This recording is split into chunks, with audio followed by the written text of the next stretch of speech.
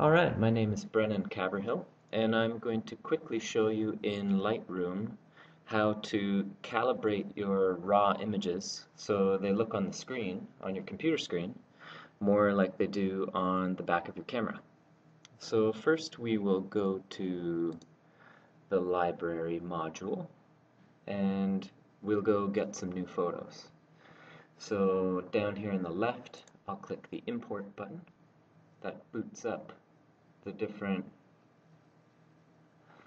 files that I can import into Lightroom. Here on my external hard drive I've got folders in a photos in a photos folder, subfolder my camera, the D700, and 2014.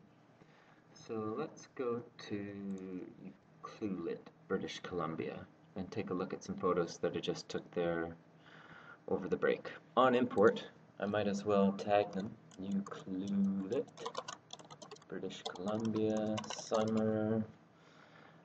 That's a good start for now. Got the location, the province, Canada, and then I click import.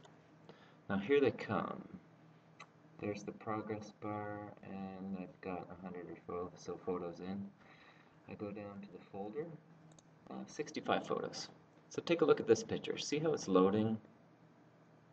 And then, just then, I hope you saw how it washed out.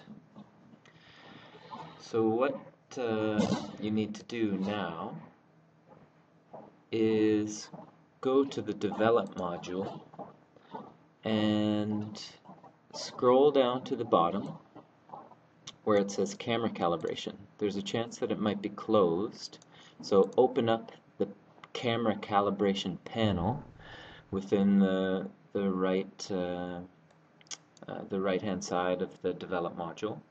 And then you can see here where it says Adobe Standard. If I click on that, I can see all of the different camera calibration options that my Nikon provides for RAW files to render them to JPEGs. If I click on Camera Vivid, you can see that a little more of the color pops back. It went from being washed out, or sometimes RAW files will look a little bit dark, to being much more saturated and clear.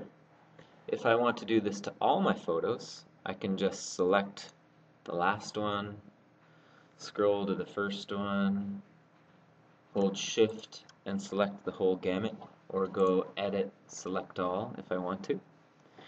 I click on where it says Adobe Standard, click on Camera Vivid, and then you can see that the task has completed for calibrating these raw files, these .nef files, to the Camera Vivid JPEG setting that my Nikon camera had.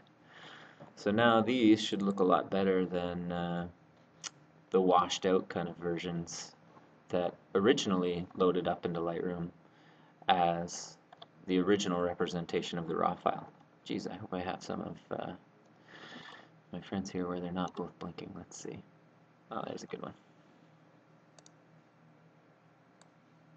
f1.4, nice bokeh in the background, sweet Dodge Omni car that they're riding. Okay, that's it. Thanks very much.